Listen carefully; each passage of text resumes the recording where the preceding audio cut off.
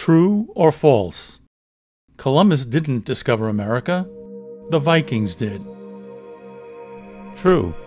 Leif Erikson was the first European to land on present-day Newfoundland, but he and the Vikings abandoned the territory due to hostile natives, whom they called Skraelings.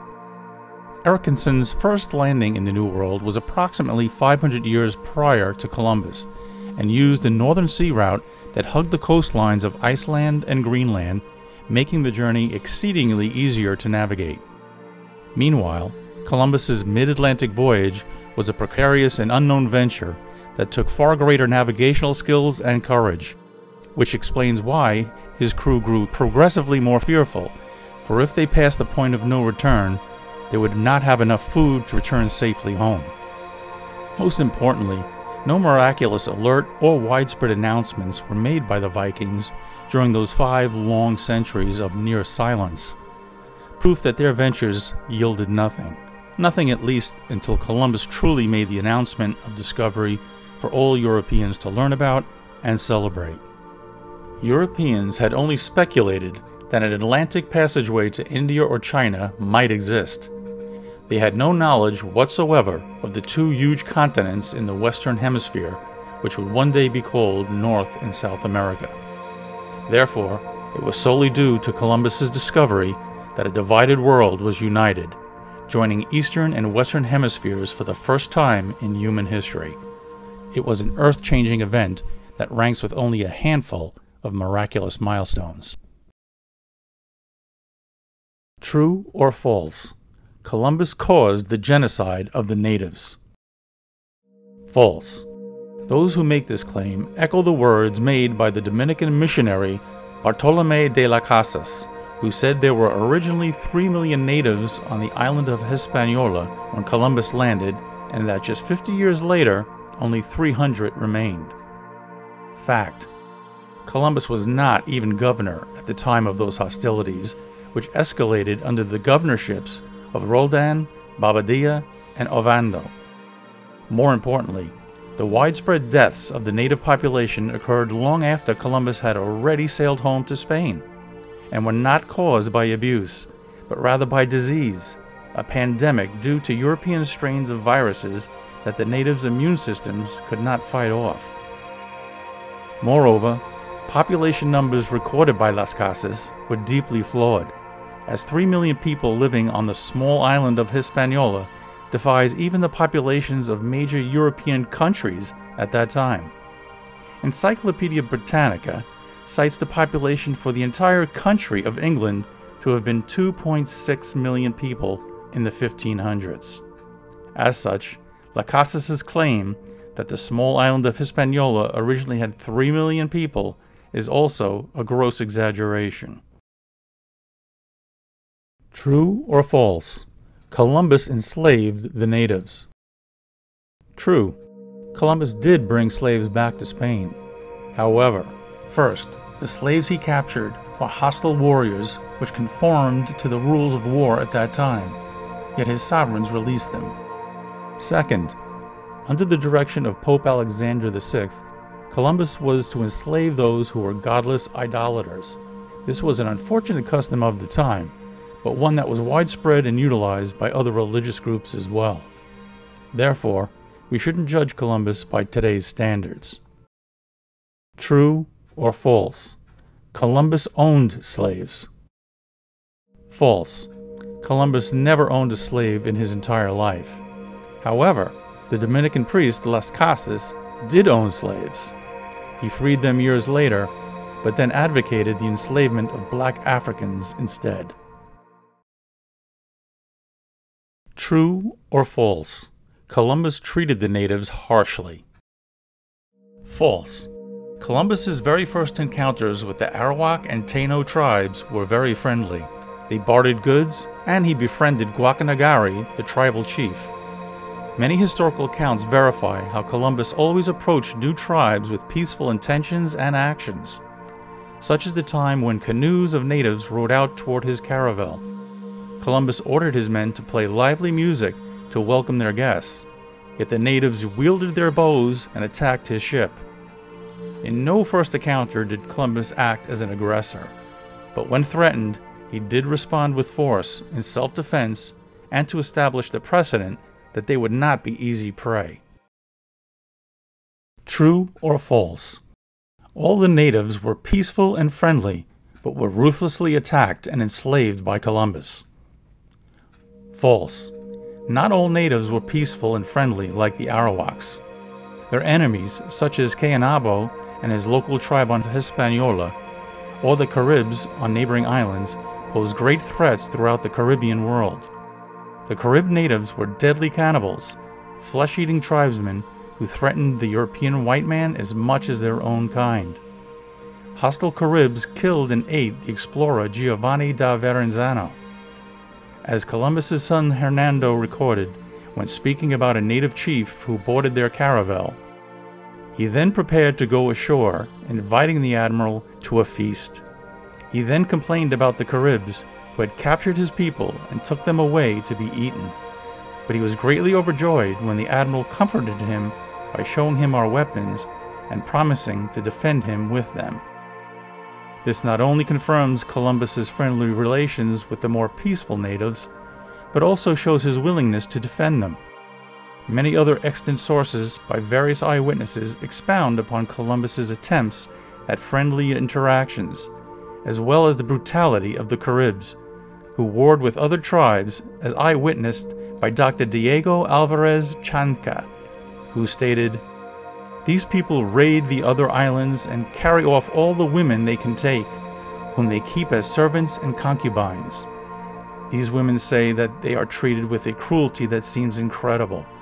The Caribs eat the male children, and as for the men they are able to capture, they bring home those that are alive to be slaughtered and eat those who are dead on the spot. They castrate young boys they capture and use them as servants until they are men. Then, when they want a feast, they kill them and eat them." These atrocities and many others by the natives are all well documented in From the New World by Peter Martyr, Historia General by Bernardino de Sahagan, the letters of Hernan Cortes, and other primary sources. The New World was not paradise when Columbus arrived, nor had it ever been. True or false? Columbus was a poor governor. True. Columbus was first and foremost a great navigator and explorer. His interest in governing did fall short. But as Columbus stated, he was expected to rule over a population of natives who were naked, lived in huts, had no modern tools, and were not acquainted with European customs or laws. As such, it was an extremely difficult task, unlike governing any town or city in Spain. Moreover, the new wave of Spanish settlers were supposed to make the New World their home, to raise families and build churches to live a good Christian life. However, most were hell-bent on panning for gold and abused the natives. True or false? Columbus cut off the ear of a tribal chieftain. False. Columbus defended his native Arawak friends and hunted down their enemies who had attacked them. With an expedition of 200 men, Columbus eventually captured and brought back the chieftain to stand trial. It was Alonso de Ojeda who cut off the chief's ear as punishment for his crimes. But it's key to note that it was Columbus who set the chieftain free. True or false? Columbus raped natives. False. There isn't a single historical text by the natives or the Spaniards at that time that stated he raped anyone.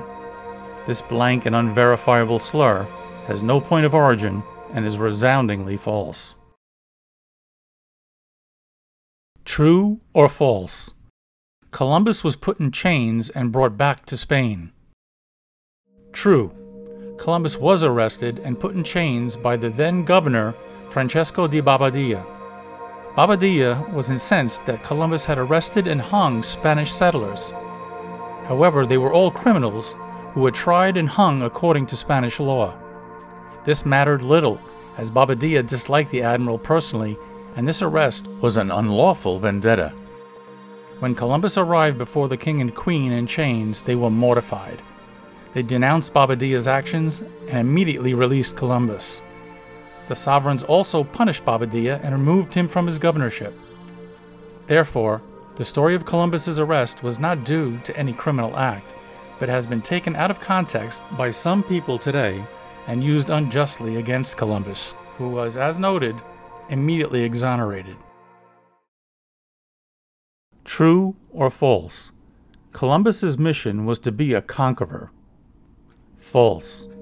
Columbus's mission was twofold. First, to find a western passage to reach India and China.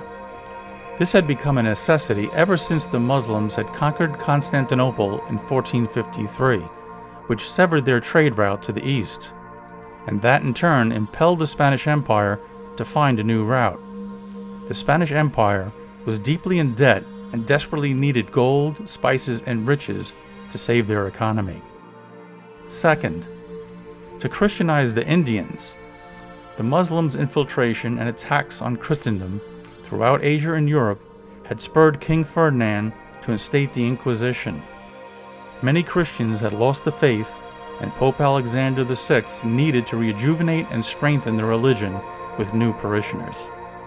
An additional impetus came from the great Khan of India himself, who requested that his people be introduced to the Christian faith. As such, Columbus, who was a devout Christian and had even become a monk himself, was driven to ensure the very survival of Christendom, which was threatened, and to secure gold for his sovereigns, to ensure that the Spanish Empire would regain solvency and not crumble and fall. True or false? Columbus was the destroyer of the New World. False. As noted, Columbus's discovery opened the Western Hemisphere to the east, uniting a once divided planet. The native tribes he encountered were a mixture of friendly and hostile tribes, as warfare and even brutal practices of cannibalism, scalping, and human sacrifices existed. The New World was not paradise when Columbus arrived, nor had it ever been. Likewise, centuries of wars had ravaged Europe, proving that all mankind shares in ugly practices, bar none. Although Columbus surely made mistakes, he was a subordinate of a duplicitous king. Many others took part in this sweeping story, but Columbus has been the scapegoat for the sins of numerous men in his day and countless others in his wake. That's why it's imperative that information about Columbus be presented by reputable sources before carelessly passing a death sentence on the greatest explorer to have ever sailed our oceans, one who opened up half the world to European settlers who eventually created the greatest nation on earth, one dedicated to freedom and advanced technologies that landed man on the moon, developed electricity, automobiles, planes, computer technology, miraculous medical procedures, and global communications via the internet, which offers instant access to sharing thoughts and information with all peoples on the planet. The advent of the United States is a blessing, not a curse. And if George Washington is honored as the father of this great nation, then surely Columbus must be honored as the grandfather of America.